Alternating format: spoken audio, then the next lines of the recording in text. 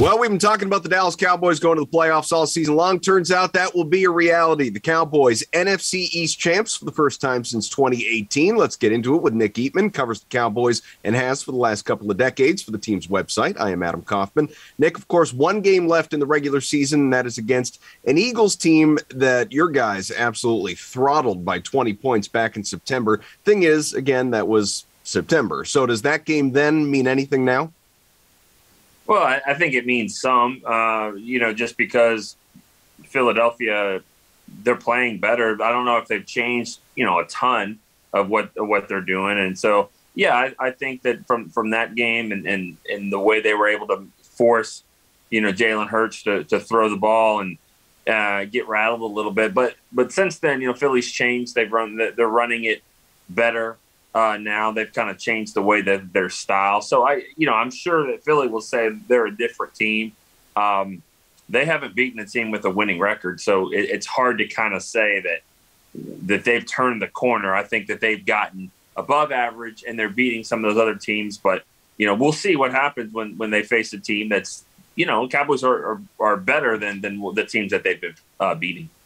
This latest loss against the Cardinals last time out at home, it ended a 4-game winning streak. So that's, the one end of things. On the other, of course, it's a possible playoff matchup that we could be seeing in another couple weeks. So that potential preview we'll have time to get into, obviously, in the days and weeks to come. But the biggest news to come out of that game, specifically the loss of Michael Gallup, again, this time permanently for the rest of the season, the torn ACL. He's only played 9 games this year. So the Cowboys have been used to him not being on the field. That being said, how big a loss is this for Dallas?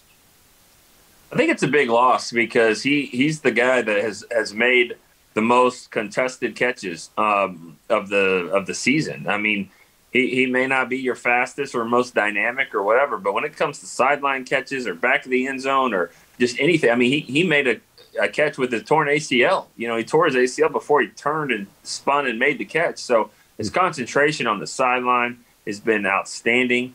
And, they're not getting a lot of separation with the receivers aren't. So you're going to have to throw it. These guys are going to have to make plays. And he's been the guy, I think, that's made the most plays when it comes to crowds and being covered. So I think it's going to be a big loss. Cedric Wilson's a good player, and he's been very versatile. So I think they'll be fine. But, I do think it's a big loss. He was starting to kind of come into his own again, Michael Gallup was.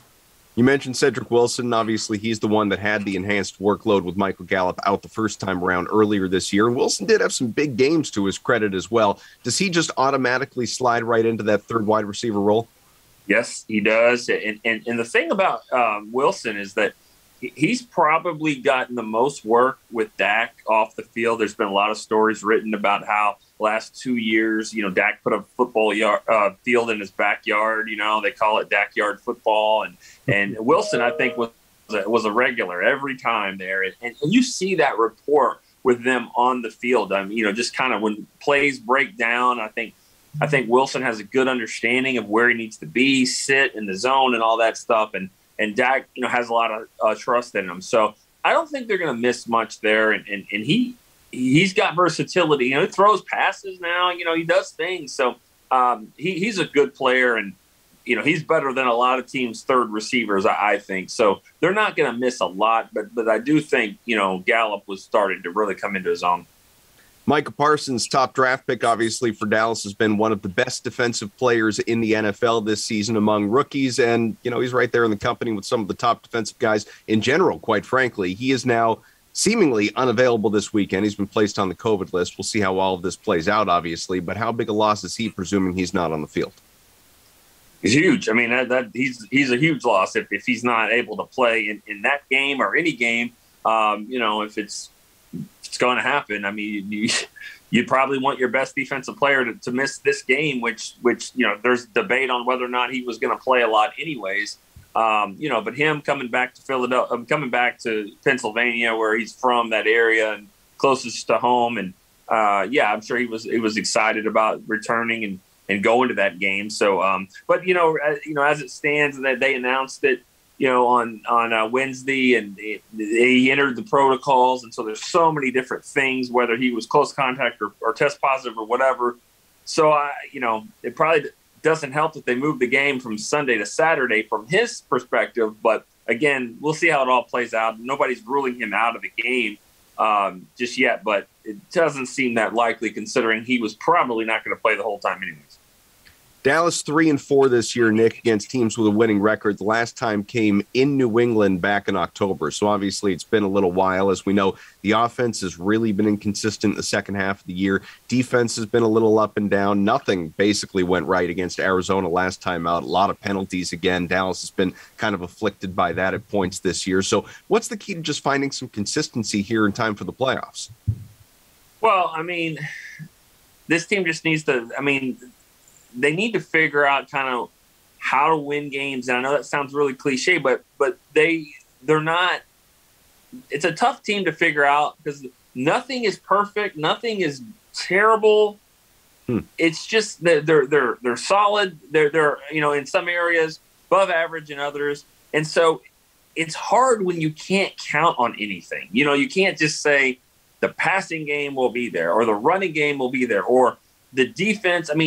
We'll get turnovers because we thought that was kind of the case, and nothing is at that point. So you're just kind of leery of a lot of things, even though you've seen everybody play at a top level. It's a good team, but it's tricky to evaluate because based off the matchup and all that, they might not, they might get to the playoffs and it may be a disappointing thing. They could make a run. I'm throwing every scenario out there, but that's what we've seen for this team. We've seen Dak play like an MVP candidate. We've seen Dak play like, should they draft a quarterback next year? We've seen it all. We've seen this huge scope, and it's really tough. So, I don't think you can get much out of this game. I think they're just going to try to get through it, survive, don't have a lot of injuries, and get yourself ready because you can make the case all you want to about, well, they need to play and get some momentum. Well, what did momentum give them against the Cardinals? They had won 4 in a row, and they go to Arizona and looked like they had never played before for a while. So I don't know if momentum carries over much. When you get in that playoff game, they should be jacked up for whoever and whenever it is. Eagles Saturday night. That's the next challenge to wrap up the regular season. One thing I can always count on, and that is talking to Nick Eatman about the Cowboys. Nick, thank you very much. Happy New Year, sir. All right. Thanks. Appreciate it. You too.